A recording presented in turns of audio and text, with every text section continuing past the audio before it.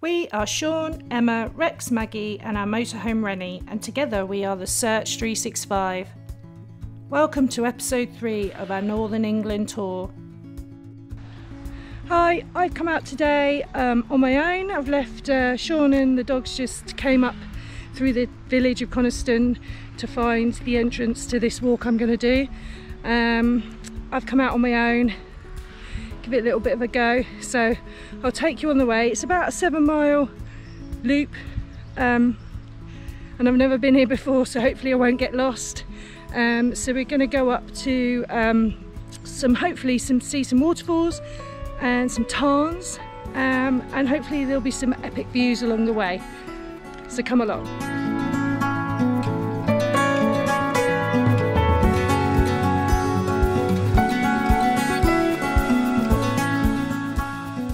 The Tarn House Walk is a circular walk which can be accessed from the National Trust car park, and from there is a leisurely 1 3/4 miles walk. Or for a longer, more challenging hike, it can be accessed from both Coniston and Hawkshead villages.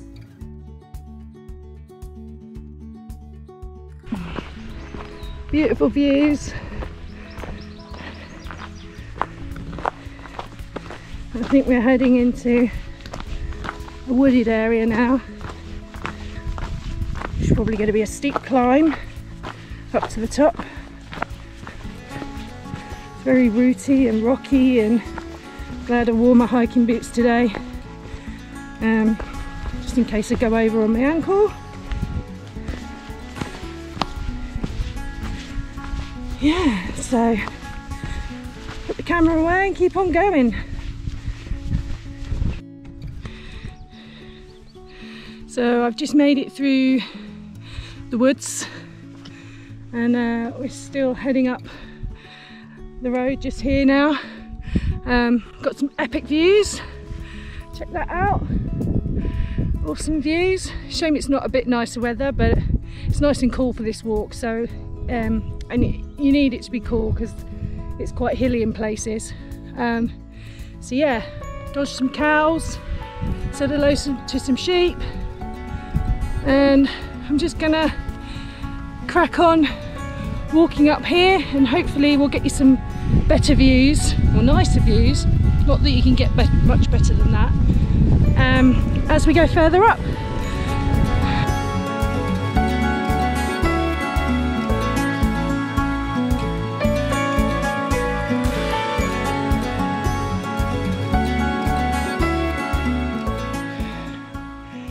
More cows on the road. Oh. Hello ladies. Facing my fears. Got past the ladies. Oh, epic view, so I'm just having a bit of a rest. Oh, look at that.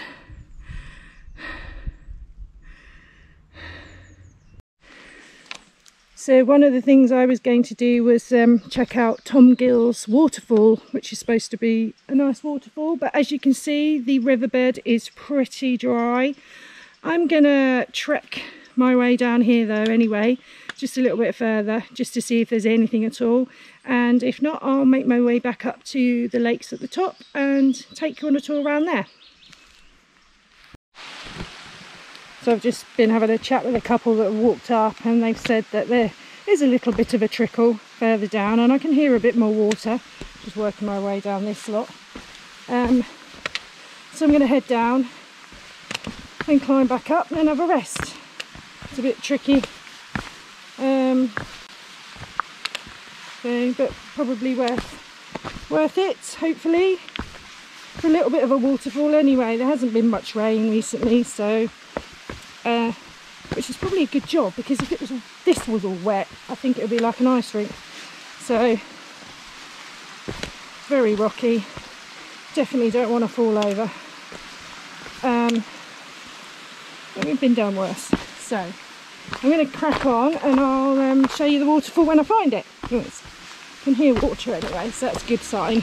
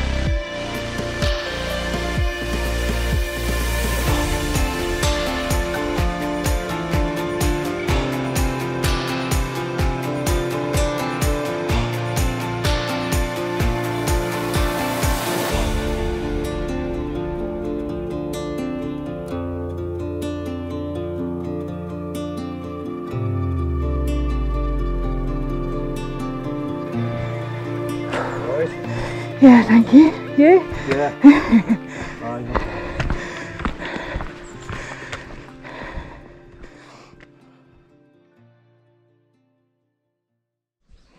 Got some new friends. Hello, friends. How are you? Where's your friend then? Sit down. Oh, there we go. Hello. What you got? What you got? Me trying to eat my fruity biscuits. Got some avid watchers.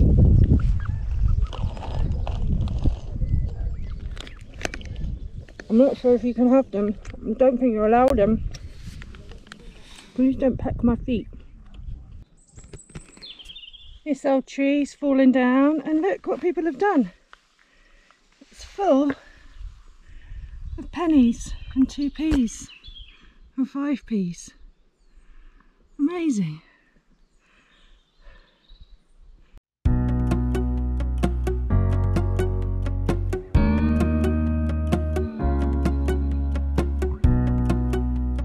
Tarn House was originally part of the monks' Coniston estate.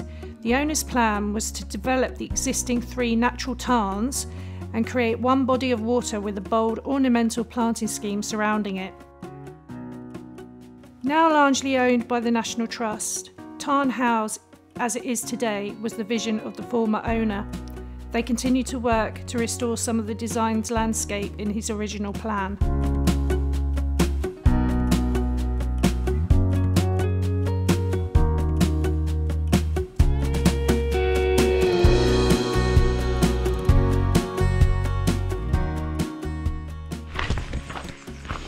So I've just made my way round the Tarn. Quite well managed walk. Lots of people walking their dogs.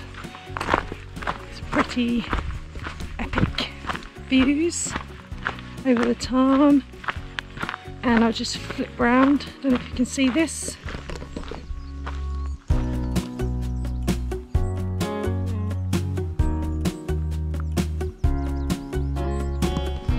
Gorgeous weather.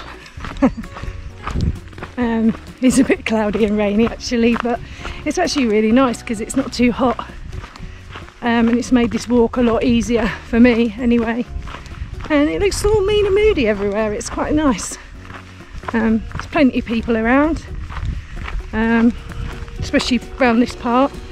There's obviously there's a big National Trust car park at the top, so there's lots of people driving up in their smaller cars and able to get to this, access to this quite easily. Haven't walked all the way from Coniston like me. So I'm going to make my way back towards the car park and then find my way down back into the village of Coniston. So I'll let you know if there's anything nice on the way down and see how we get on. Okay, so I found the path that leads me back down to Coniston a slightly different way from the way I came up. So I've got about 2.5 miles to get back into the village, and then about another mile to get back to the campsite.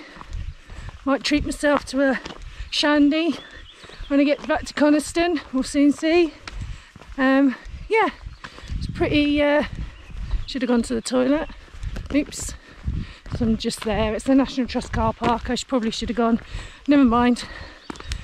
Might have to have a wild wee. Yeah, so yeah, it was a pretty cool walk. I've got to make it all the way back down. Let's hope I don't meet too many cows along the way. So yeah, I'll see if there's anything interesting to show you on the way back, apart from this slug.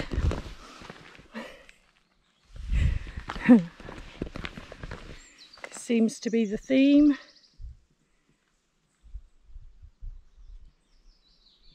Listen to the silence.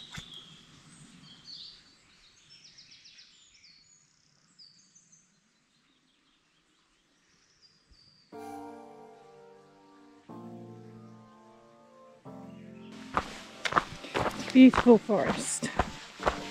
Pretty steep in places. I haven't seen another soul. Absolutely gorgeous.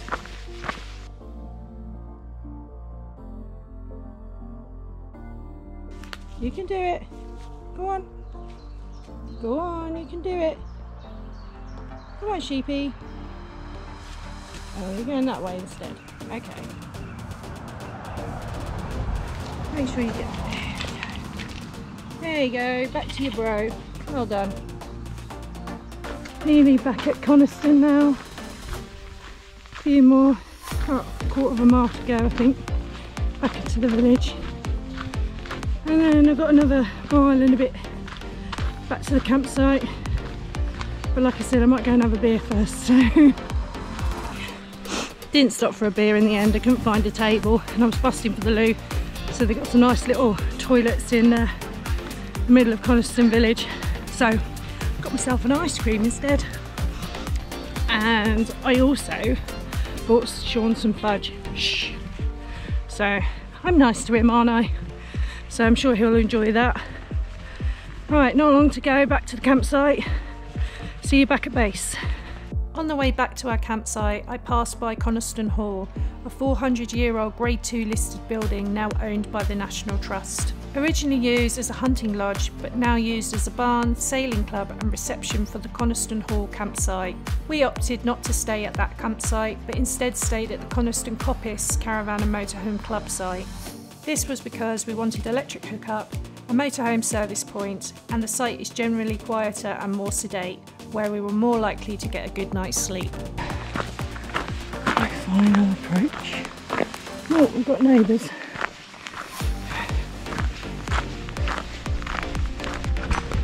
Oh, is anyone here? Someone having a nap?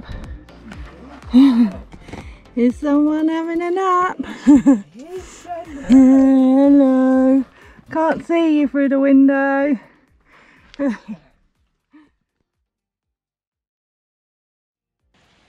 Situated in the heart of the Lake District, Coniston Village lies at the north-west end of Coniston Water. With the old man of Coniston keeping a watchful eye, the village location is perfect for visitors who enjoy hiking, cycling, outdoor adventure sports and water sports. Some notable residents of the area include the writer, poet and art critic John Ruskin, of which there is a museum dedicated to him in the village. Also, the poet Lord Tennyson and the author of Swallows and Amazons, Arthur Ransome. With shops supplying quaint gifts, local produce and crafts, outdoor clothing and camping accessories. Plus an array of restaurants, pubs and cafes to suit all tastes and budgets. It has something for everyone.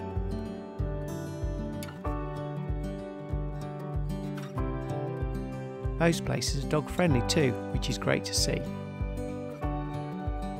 Next time in episode 4, we go on the hunt for a waterfall and check out the area's copper mine past.